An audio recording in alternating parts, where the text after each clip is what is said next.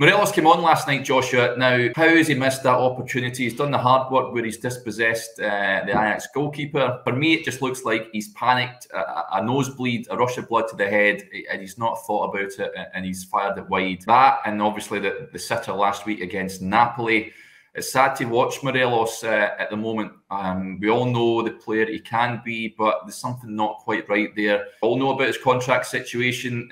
Come January time, he'll be free to agree a deal with any other club. What's your feeling about Morelos at this point in time, Joshua? It's sad watching Morelos because you have a player there that, I think of the heights he hit in 2019, he seemed to drop off somewhat after the title-winning season, and then Van Bronckhorst seemed to get him on an upward trajectory again. And at the moment, obviously partly because he can't get into the team ahead of Antonio Čolak, but it does feel so far away from where he thought he would be